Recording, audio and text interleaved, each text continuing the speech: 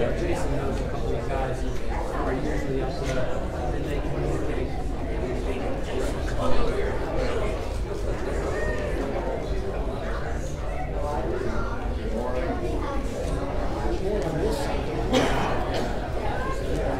Which one is the sheep? Which is the other one? Good morning. I'd like to welcome everyone this morning to our services. Thank you for coming.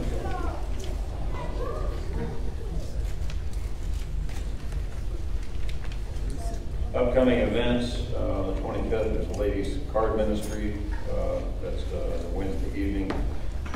August 29th is the Day of Prayer and Giving for the Youth.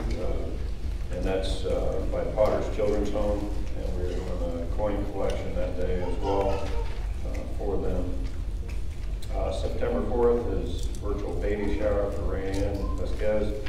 And September 11th is Memorial service for Dave Yawn. And that's at 11. And September 12th is Ladies' Tea following the morning worship. Also, we are in need of a teacher for the ages 3 to 5 on Sunday mornings and Wednesday night. And if you're interested in helping with that, please see Rich. And then also we'll be starting a new quarter for the Bible classes as well shortly.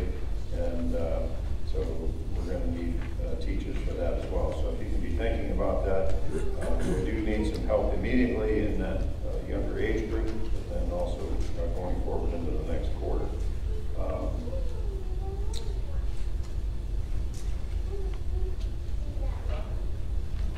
Birthdays and anniversaries. The 22nd is Lindsay Rance's birthday. The 24th is Jackson Davis's birthday. The 25th is Tracy and Amy Timmons' anniversary. The 26th is Victor Vivo's birthday. The 27th is Chuck Schulteis's birthday. And the 28th is Don Wolfgang's birthday. Other updates here. Ashley and Jerry Harrison. Ashley should be coming home. The target right now is on the 25th. She's been in a rehab center up in Akron, so it looks like improvement is coming. So, also, they're going to be moving shortly after her coming home.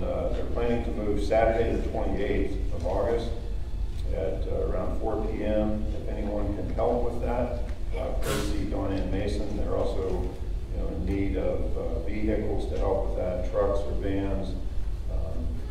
If you could help them in any way at that time, please see Dawn Ann. She's helping organize that for them. Also, I believe last week this was mentioned, Lois Sheen's sister, Desi Hartlove, and her husband Lance. They're both recovering from COVID. Also, we have Debbie and Pat Hoffmaster that have COVID. Catherine Haddad, she's a missionary living in Afghanistan. Alan Rupert is Marge's brother. Mary and Kara Hedlund and their girls, they all have COVID. The situation and all the people in Afghanistan right now, all of those that are returning to school this year, the students and our teachers. Also, Robert Moorhead notified me yesterday that Laura Franks and her family had COVID, but she, in dealing with that, has been diagnosed with lymphoma. So we want to make sure that we're praying for Laura Franks and her families as well. Is there anything else I need to mention? People in Haiti. People in Haiti, yes. They've had issue after issue after issue.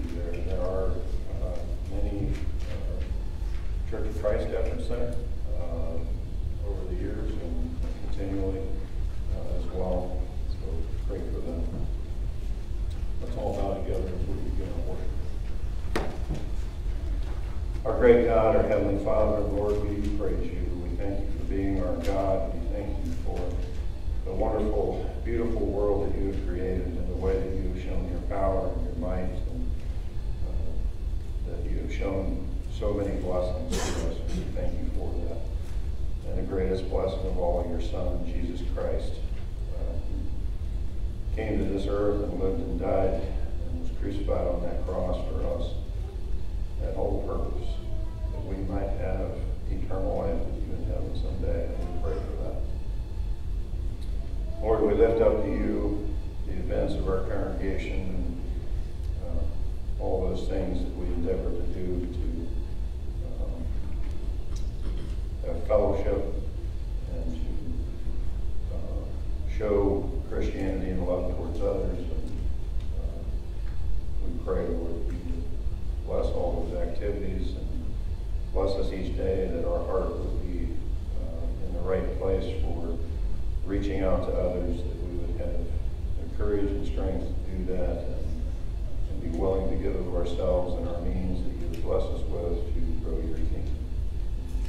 Lord, we pray for those that we've mentioned today on the prayer list, and we pray that your hand would be upon them. We pray for Ashley as she's recovering. We pray that you would be with her and her family. We pray for Debbie and Pat Hoffmaster. Pray for Laura Franks and her family. Pray for Alan Rupert, Dana and Kara Headland and their family. For all those in Afghanistan, the missionaries in Afghanistan, and the Americans and our allies. For that whole situation, we pray that your hand will be upon it. Pray for Haiti, for all those that are suffering there, for the government and for Christians, and for the poor and the hungry. Lord, we pray for all of our kids and those that are teaching this year, going back to school. We pray that your hand will be upon them and guide them through that. We pray that Christianity would prevail in all these situations, that your love, that your care, and your blessings would be used in the right way, that it would make an impression upon those in this world. Lord, we thank you for this day. We thank you that we would be here worshiping you, that we can be here together fellowshipping with one another. We pray that you would give us strength to go throughout this week to do the things that you would have us do, Lord. In your Son's name we pray. Amen.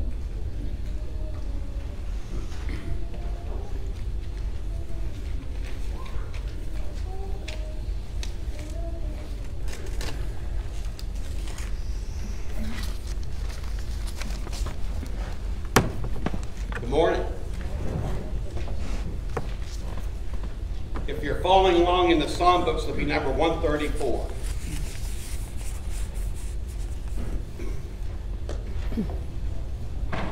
The Lord my shepherd, I'll not want. He makes me down to lie in pastures green. He leadeth me in pastures green. He leadeth me the quiet waters.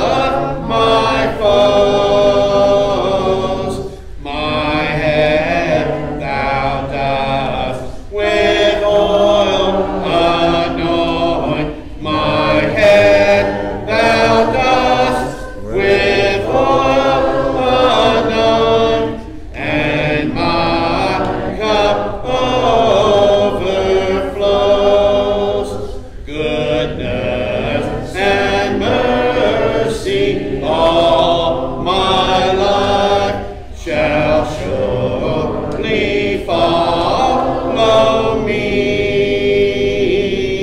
and in God's house forevermore, and in God's house forevermore, my dwelling place shall be.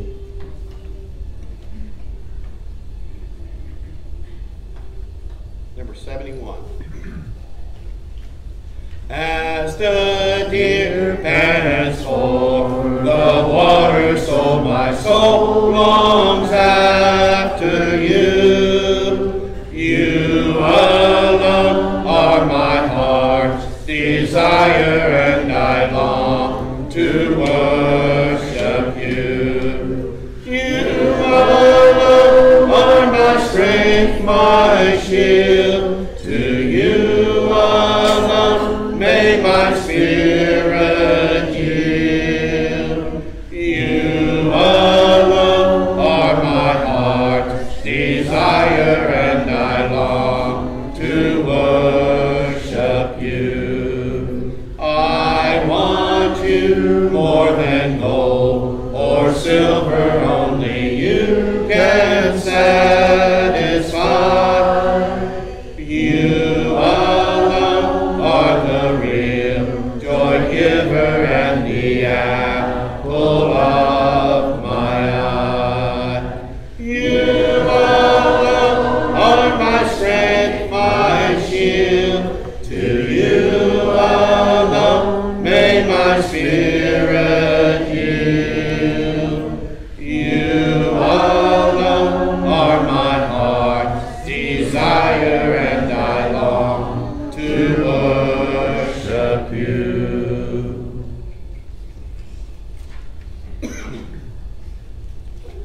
$662.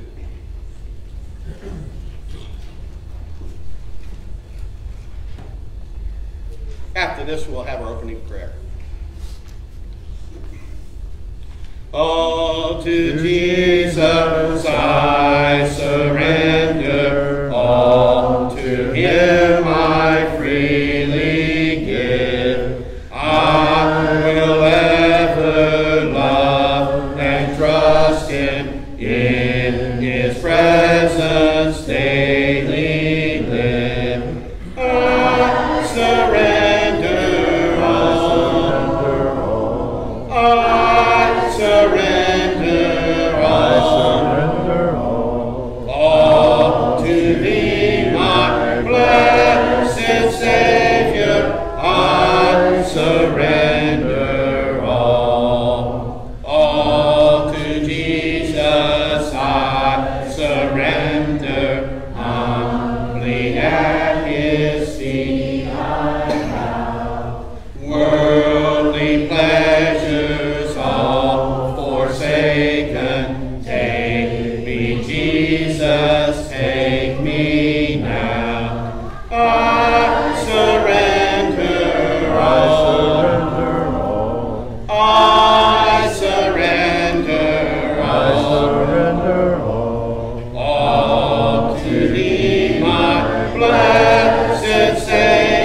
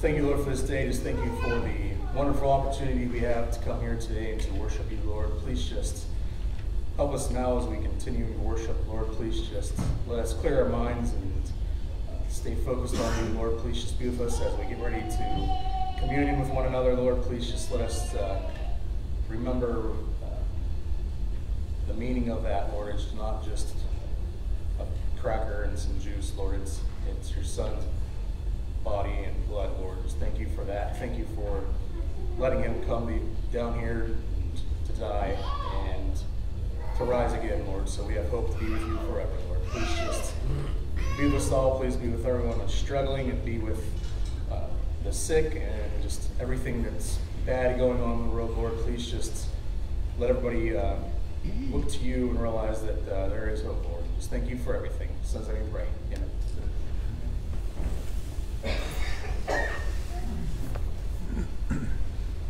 Number 350.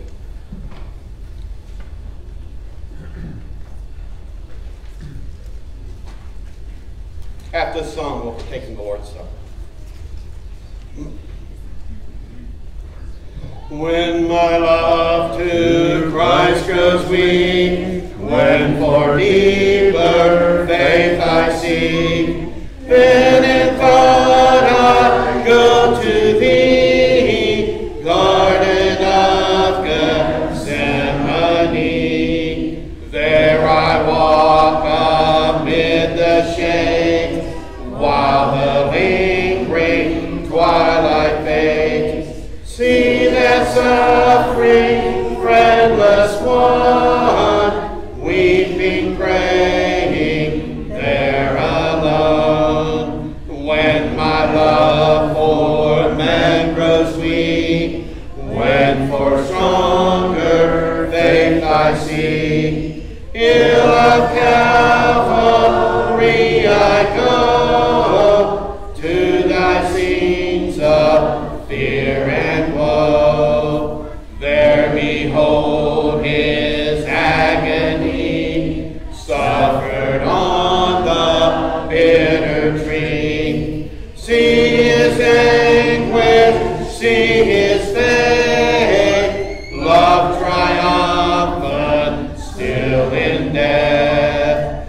Then to life I turn again, learning all the worth of pain, learning all the might that lies in a full self-sacrifice.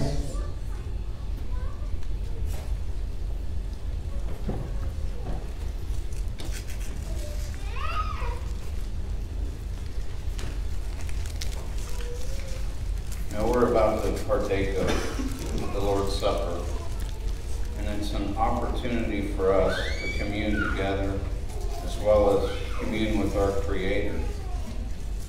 His Son bled and died for us to wash away our sins, to make sure that we had an opportunity to be in heaven with Him. We just talked about the Garden of Gethsemane. We can't imagine what he must have been feeling when he was getting ready to go to that cross. He knew what was going to happen to him. And yet, he went through all of that so that we could be in heaven with him someday. Isn't that a great Savior to have that much love for us? And that's why when we commune with him, we have the opportunity to thank him and to think of what he's done for us in order for us to be in heaven one day. Let's give thanks for the bread.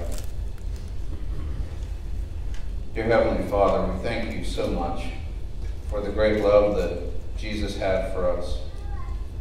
Knowing the punishment and the anguish and the beating that he would go through, and knowing that he was going to die on the cross, yet he did that for us, to prepare a way for us to be in heaven with you. We thank you for his willingness to put on that body and for it to be battered and bruised and hung on the cross. We thank you for this bread that we're about to partake of that helps represent the body that he put on. In Jesus' name we pray. Amen.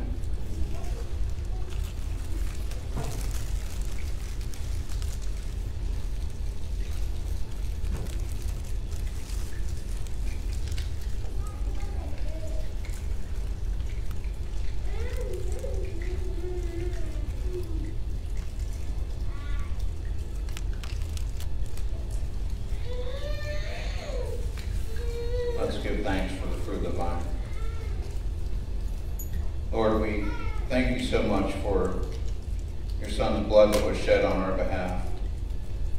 Although he was sinless, he took on our sins. And he hung and died on that cross for us. That blood that was shed washes away those sins so that we can be clean in your sight. We thank you so very much for that. Pray that you will help us to focus our minds on him at this time as we partake of the fruit of the vine. In Jesus' name we pray. Amen.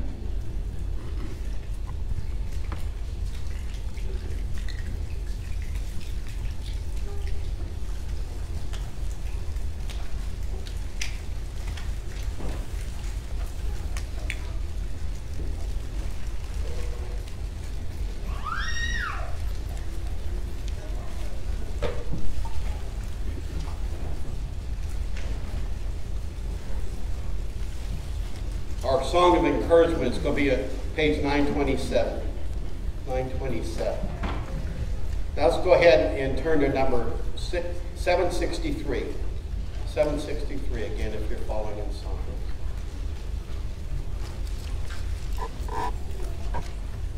After this song, Luke will be having our scripture reading.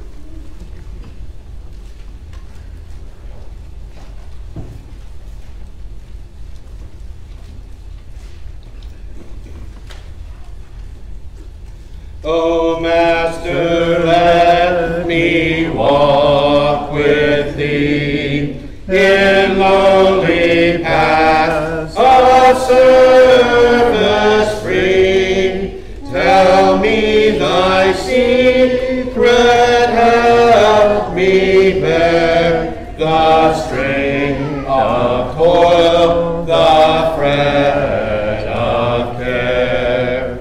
Help me the slow of heart to move by some clear winning word of love. Teach me the wayward feet to stay and guide them in the homeward way, in hope that sends a shining ray far down the future's broadening way, in peace that only thou canst give.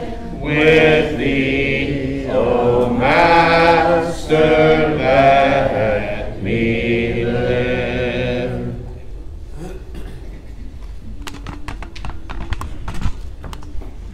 For scripture today, I will be reading Hebrews 10:24 through 25. And let us consider how we may spur one another on toward love and good deeds, not giving up meeting together as some are in habit of doing, but encouraging one another, and all the more as you see the day approaching.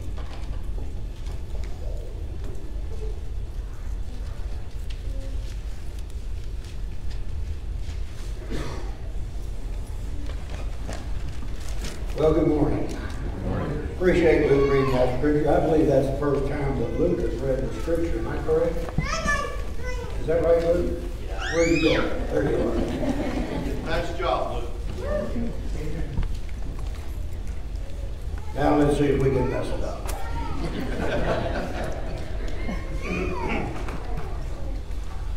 I want to talk to you today about the church. And we've been through some challenging, tough times this past year because of the pandemic. And I think that the future is indefinite. We just don't know where all this is going to go. And so I thought it was necessary to talk to you from a biblical perspective about the church. There was a fellow by the name of Tom. He was from Arkansas. He actually, at 68 years old, was still running a 1,000-acre farm. Isn't that something at 68 years old? He didn't think he had to go to church. In fact, he was a big, big, big man, and it took 6 guys to drag him into the building. His wife went to church, but he didn't. His kids went to church. He didn't. He didn't think you need the church. He said, I can be saved without the church. And I don't care about those mansions up there. I don't care about the stars and the crowns. That doesn't mean anything to me. I just want to be there. But I don't have to go to church.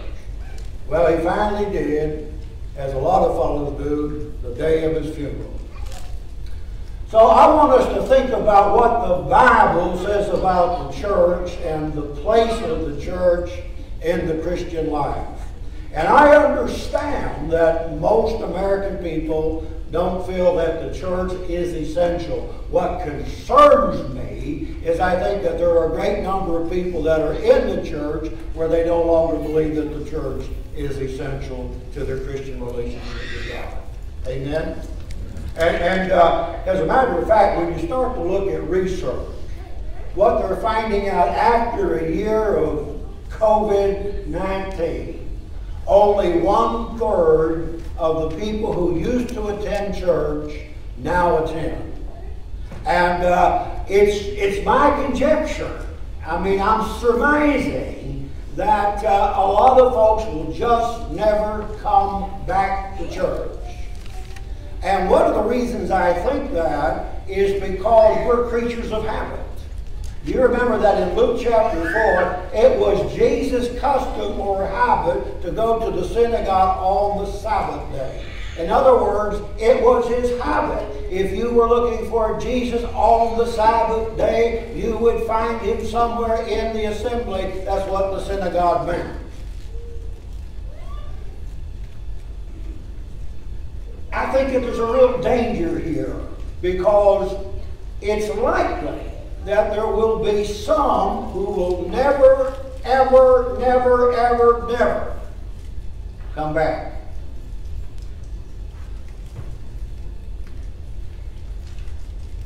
And it is of my judgment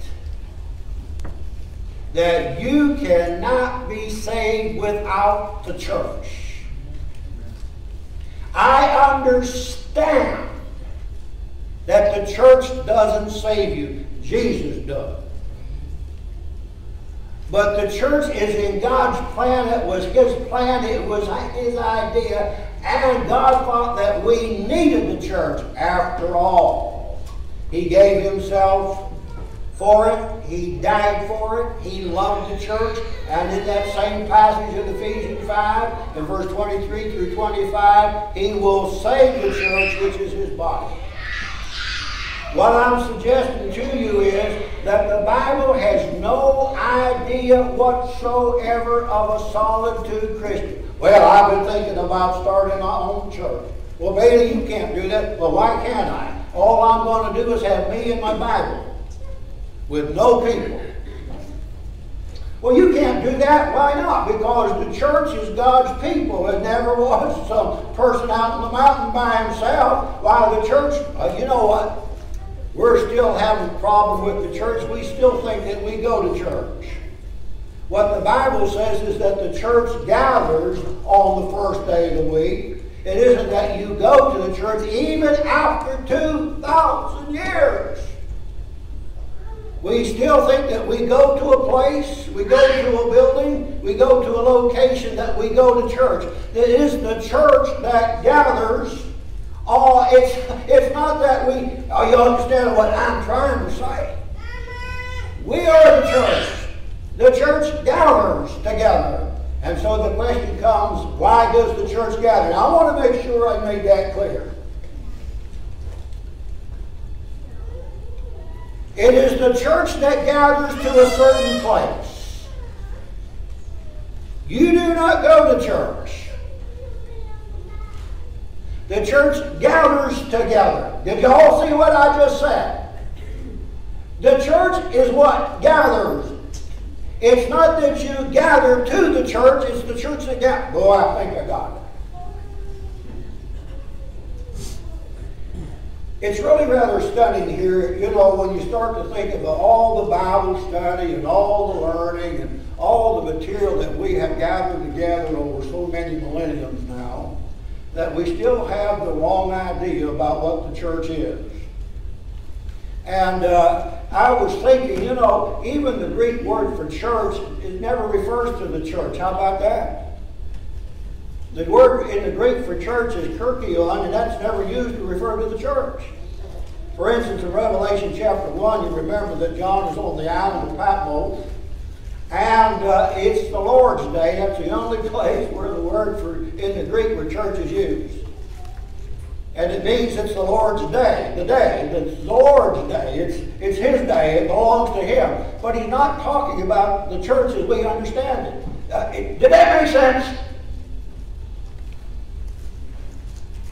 The word that's always used for church, which we translated out of the Greek into church, is the Greek word ekklesia, but not the Greek word kerkion. And that rather amazing to you that the word church never refers to church in the New Testament.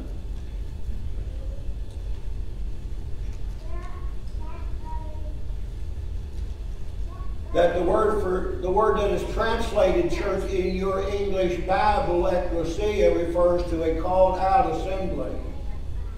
It's an assembly that has been summoned out of the world. Not that we go into a monastery, but we come out of the world system. We're no longer part of the world and the way the world values and how they think and the philosophy of the world. We've come out of that kind of place. And we have come together as a people which is called the ekklesia, the assembly of God. But we're not going to change it now, are we? I mean, for us to say the assembly of Christ, that would probably throw us into some kind of turmoil. Just go like this if you're still listening. So you've got to understand, if you were actually translating out of the Greek, the word, the ekklesia, which is used all the time in reference to the church in the ancient Bible, referred to the assembly. And it is the church that gathered together. In other words, you are the church, and on the first day of the week you gather together as the church.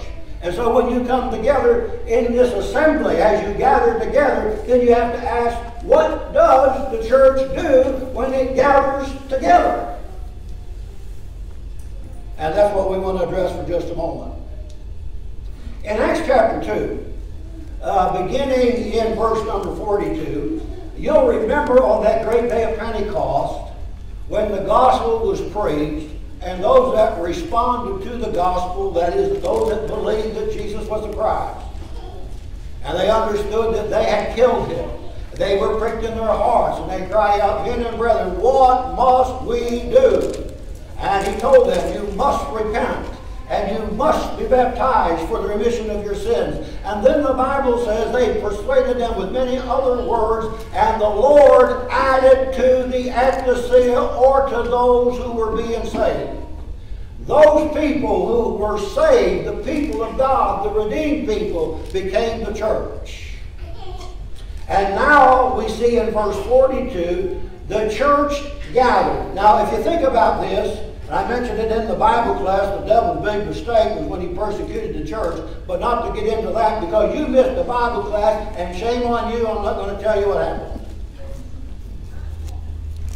But in Acts chapter 8, in verse 1, you'll recall that the church was persecuted and the church scattered. See that? Now in Acts 2, the church, they gathered. When the devil started messing with them, they scattered. Had nothing to do with going to church. It had a lot to do with where the church was going. Hello? Now you got to let me know you're still with me.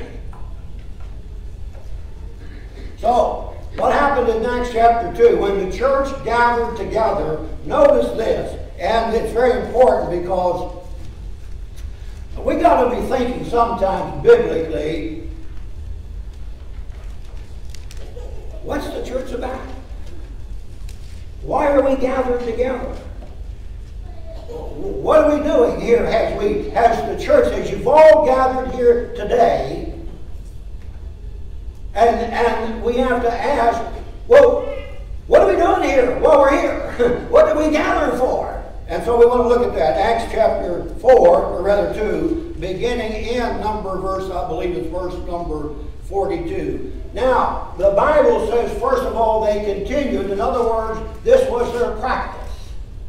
Their practice, their habit, what they were devoted to, what they were doing all the time. They continued in this. And so you'll see that if you're part of the church, you're continuing to do something. Amen? I mean, you're practicing something. This is your way of life. This is what you do. This is what you do regularly. And so you would think, you see, as a member of the church, and by the way, member of the church doesn't mean like being a member of the Rotary Club.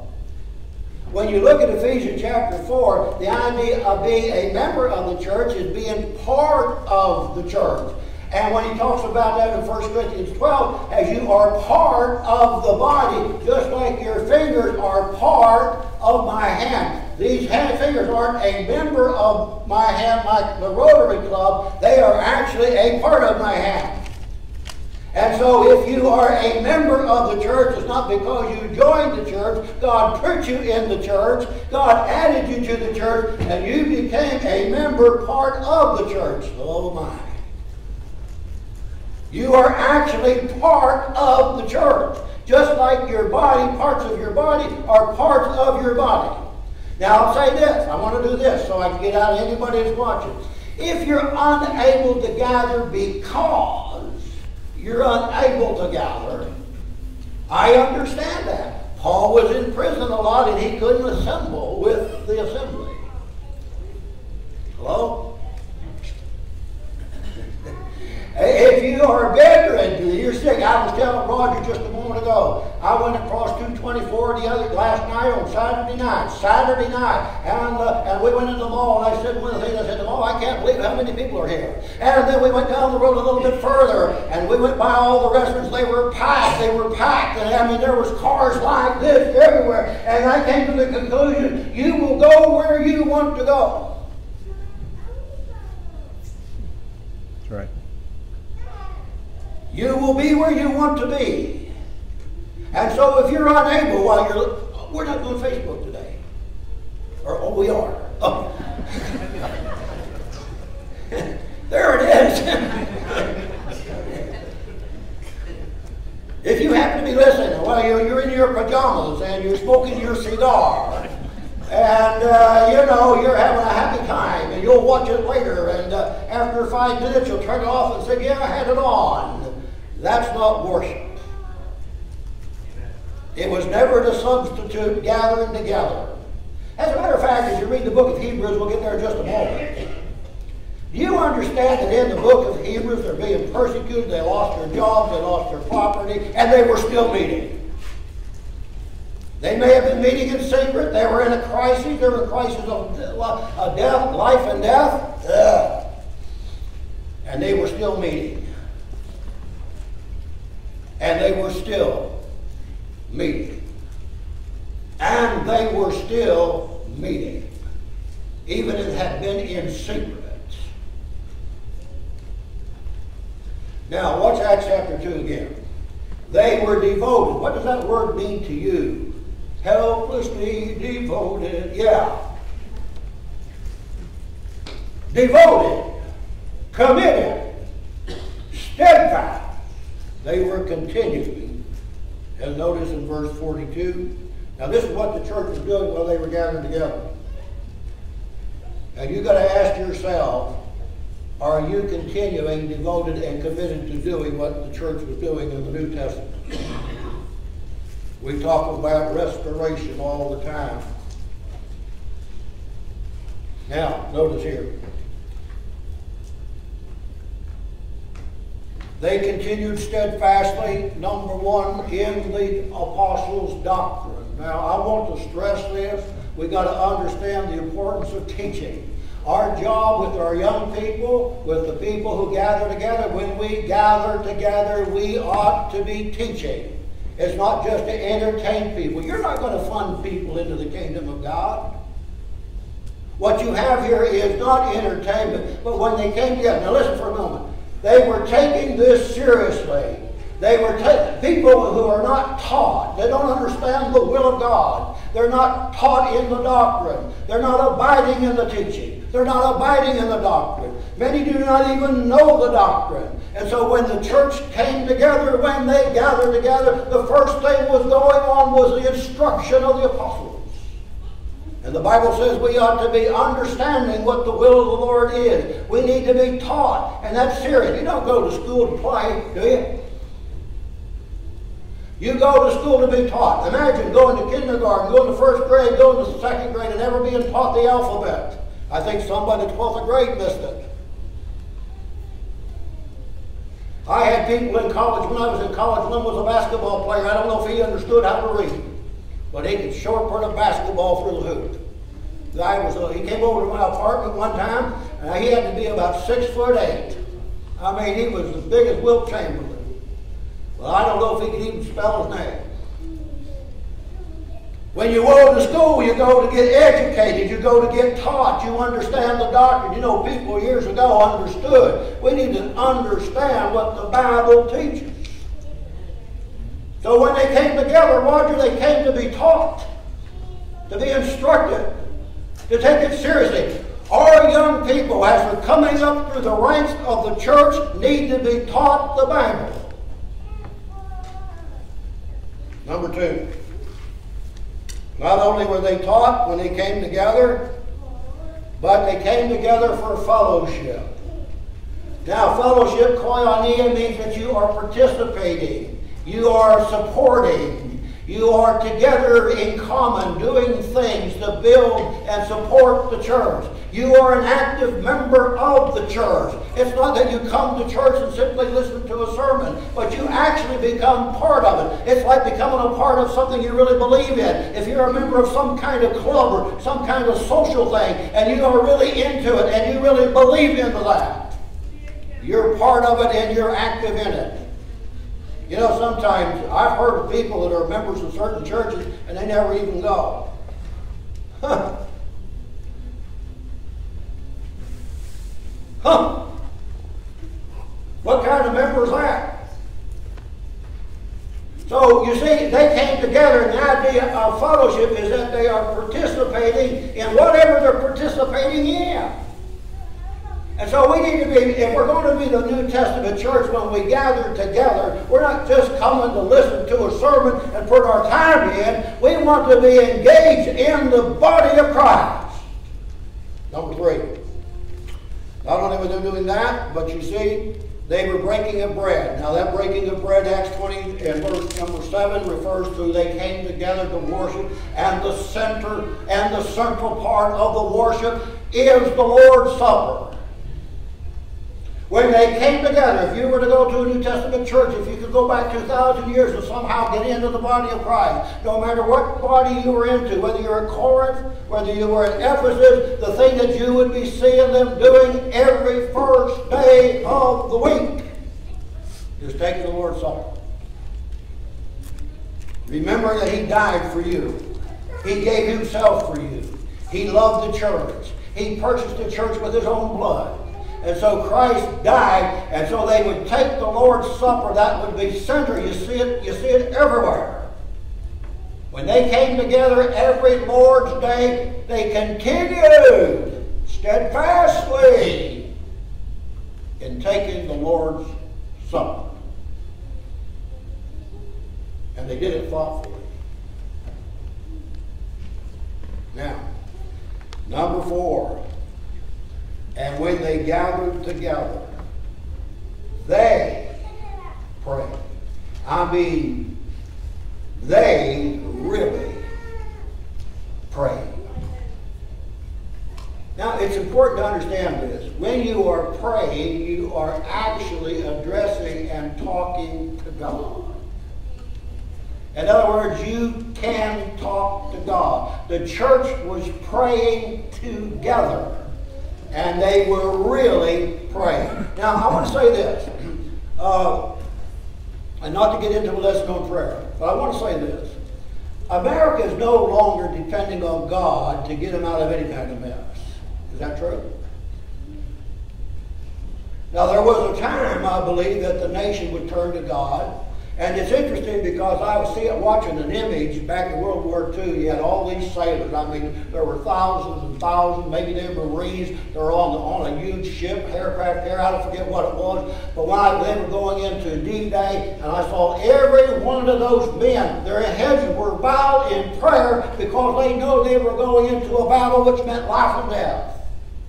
And they were praying, every one of them, to the Lord. You see, when we really pray. Now, I know that when you get sick, you go to a doctor and you have to have some confidence in him. A good night, don't go. That makes sense, doesn't it? But have you ever thought that not only should you have confidence in the physician or the surgeon, but you ought to have confidence and trusting in God to get you through it. And not just pray like it means nothing. But praying to God and saying, God deliver. If you go back to the nation of Israel, oftentimes they were in confrontation and crisis and all kinds of really, really big problems. And you know what they did? They prayed. And they prayed. And they prayed. Trusting God to get it out. Those four things they did. We're going to talk a little bit more about this, but let's go to Hebrews for a moment, and we'll go ahead and end this lesson. I am trying to be shorter. I want to be shorter. I know you want me to be shorter. So let's do this. And real quickly here. I want you to see something in Hebrews here. Now remember, in the book of Hebrews, they're drifting away, Hebrews chapter 2 and verse 1. They're starting to slip from God. That's what I'm afraid of in this whole crisis of the pandemic. We are going to have people that are just going to gradually slip from God. There are going to be people that you know and I know that are likely never to return. They have gotten away from God. And by the way, here's another research. I'll just throw you right into this for a moment. Not only do they say only one third has come back, but they're saying now that those that are watching Facebook is in decline, that only about 1/3 again is even watching it.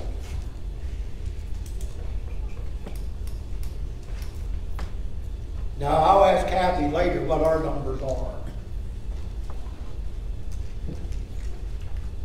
But you got to understand, television, media, radio, Facebook, Twitter, whatever else is out there, was never meant to take the place of the church gathering together. And here's another thing. I noticed that when people are watching Facebook, I don't know, Kathy, what this means, but it says attention goes like this. And that means to me that maybe like today, right? Hebrews chapter 10, real quickly. Beginning in verse number 22. He'll say, let us. He said that 3 times now. Let us, not let me. Let us. There's an us. Let us, that means we're doing something together, draw near with a true heart and full assurance of faith, having our hearts sprinkled from an evil conscience and our body washed with pure water, referring to baptism. Now let us again hold fast, hold tight, don't let go. The confession of our hope without swerving, leaning to the right or the left. Don't let the wind blow you away. Don't let the coronavirus cause you to stumble and never come back. Don't let that happen. No matter what happens, he says, hold on in spite of the persecution, in spite of the adversity, and how hard it is to get there. By the way, you know we get some people come to church here. There I go, come to church. Let's do it this way. Some of the people of the church come here, and I'll tell you what, when you look at them, you look at Randy, you look at Carol out there, you look at some of these people that have to struggle, have to push themselves to get here. I mean, they're not in the best of shape. I'll tell you what, Carol, if you never came again, I said, I understand how hard it is for you to come. You get people that are 6'2" that can do the race in the Olympics, and they can't get across the street to come to church. I've seen people in my life that stumbled in. I've seen a man walk down the aisle, couldn't walk 2 steps, couldn't hardly get 1 foot in front of the other. I remember Boyd Pope was dying of cancer for 4 years, and he was here every service, every service, every service. And then I see people that say they can't come to church and they're everywhere else. Amazing, isn't it? You want to know why? Because it doesn't mean enough to them. They don't understand the church. God is the source of the church. God established the church. It's not a man-made institution. It was in the plan. All right, so, now notice what he says. He says, let us consider. Now, by the way, that word consider is a word that really means that you really look at this. You give it some thought. You think through this. And by the way, it means you are observing with looking to. Well, what are they observing? What are they considering? What are they putting their mind to? Well, what he says is, here, one another. Now, you can't have one another unless you've got one another.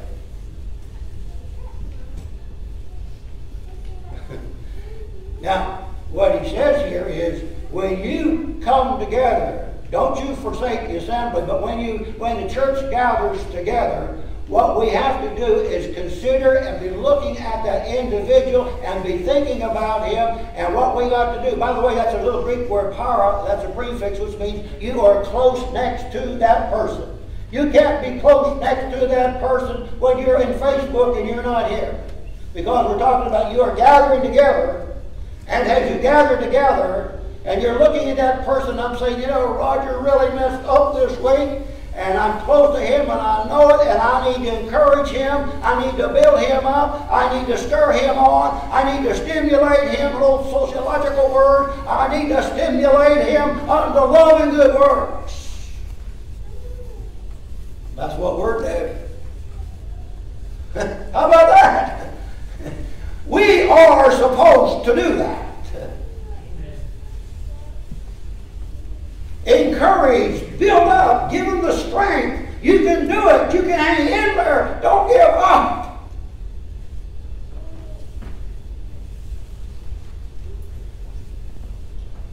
Stir them up to love and good works. Not forsaking. Not forsaking means this, being disconnected. I told Marcy the other day, if I skip lunch, I haven't quit eating. If I miss breakfast, I haven't stopped eating. But if I stop eating, I'm going to die. What he's talking about here is a person abandoning, being disconnected from the assembly. Not missing lunch, but he is completely disconnected himself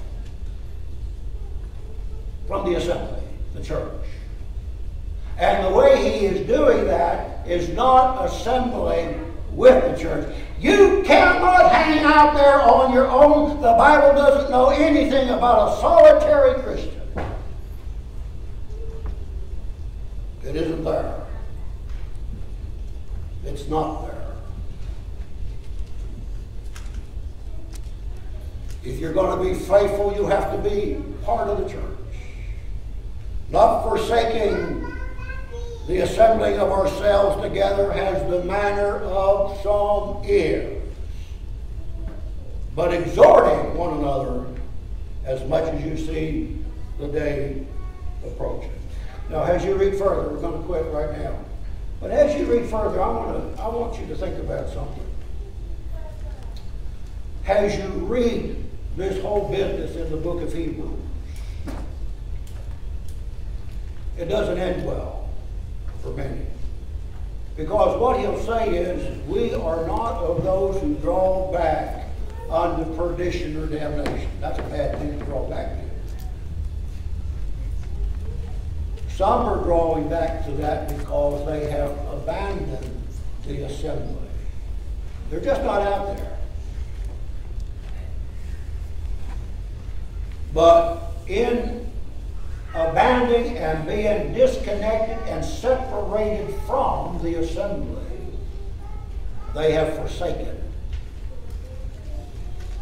And the Bible will say, our God is a consuming fire, draw not back to perdition or damnation. I was reading something this week, and I really didn't know much about this, but there was a fellow for the first time since the war between the states, the Civil War, that was executed for deserting the army. It was over in Normandy, and he didn't want to fight. He even told the sergeant, I'm not going to the front line. I'm not going into the battle. You put me in the rear. And the sergeant said, I'm not putting you in the rear. You're going out front with the rest of us. He said, if you do that, I'm going to desert. He did. And 6 months later, 1945, January the 1st, they executed the fellow by the name of Slovak for desertion. The only guy since the Civil War that was executed and burnt to death for desertion, abandoning, forsaking, disconnecting. And what the Bible is saying, I want you to understand, I make this very clear. You cannot be saved without the church. Christ saves you, and when he saves you, he puts you in the church. You become part of the church, and you are to be faithful to the church. And if you desert, and you go your own way, if you forsake, I'm saying some heavy stuff here. If you forsake, and you abandon, and you go out on your own, it is not a trivial thing. Because you'll be lost. And deserters will not be saved. Now, you're not going to hear this in most pulpits in America. In fact, one fellow told me one time, there's not a church in America that would hire you. Well, that may be so. But I ain't going to get hired anymore. But I'm telling you the truth. You need to be faithful to the church. Steadfast. Firm. Persistent. And if there's a Sunday that comes, you'll be here unless you can't be here. And you'll be faithful to God. God died for the church. He loved the church. He gave himself for the church. And it was in his plan. And we need to understand more about the church. All right, that's the lesson. Shoot me after I get out of here. All right, now. So if you're here today, remember, God adds you to the church. It's not by a handshake. God adds those who believe that Jesus died on the cross, that repented of their sins, were immersed in the waters of baptism, then God put them in the church, and they became the church, and there was a church that glorified the Lord. And if you're here today and want to be part of that, let's come together and stand and say.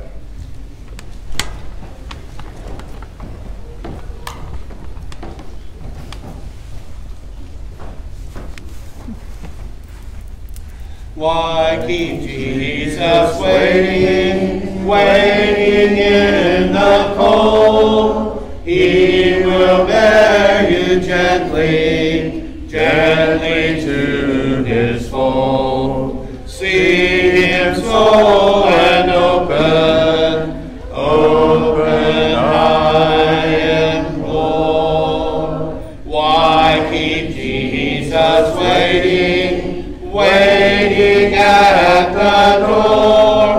Oft he knocketh softly, softly o'er and o'er. Hear him soul and open, open I implore. Why keep Jesus waiting, knocking at the door?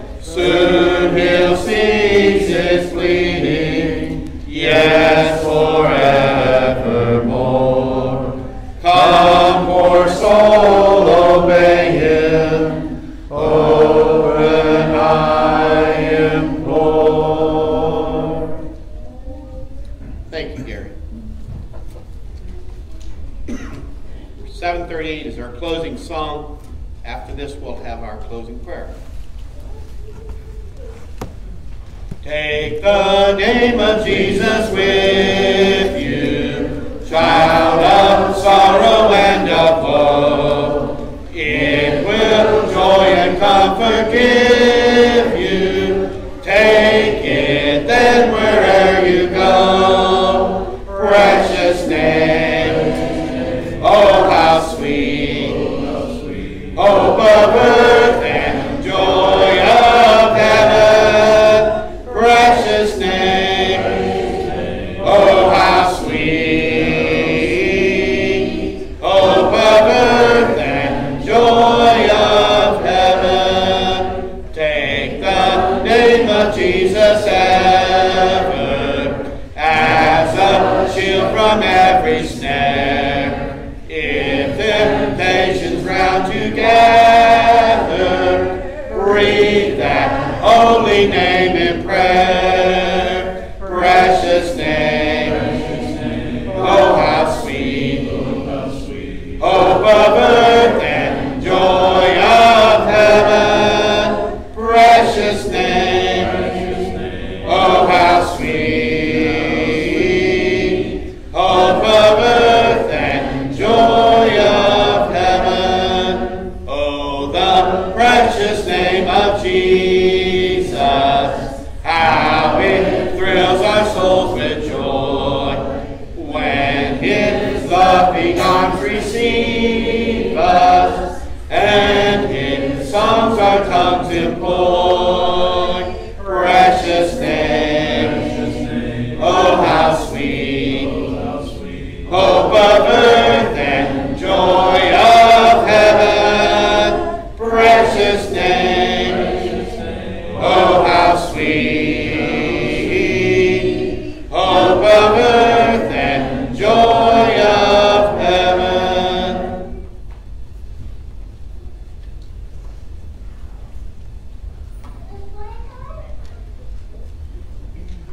Good to be here this morning. Thank you for that good lesson. Before we have our closing prayer, I have a thank you card to read.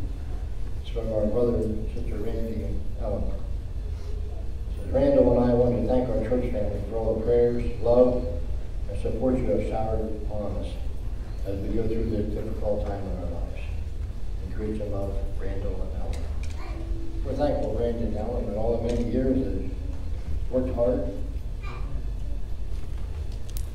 Anytime we wanted something done, we know that they will pitch in and help. They gave us an opportunity to help them. And we're thankful for that. Let's sit down together and pray.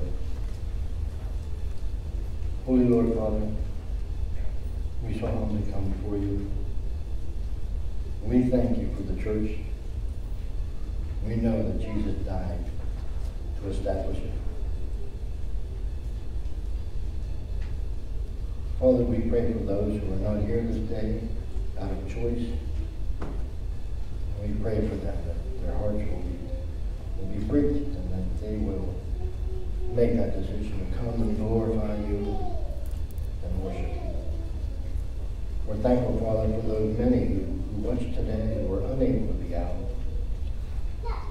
physically. Father, we pray for them that you would watch over them and take care of them. We thank you, Father, for all things. We thank you especially for this time we had to assemble to glorify you. Pray you be with us as we go our separate ways, that you would bless us this coming week, that we would live as your servants. It's in Jesus' name we pray.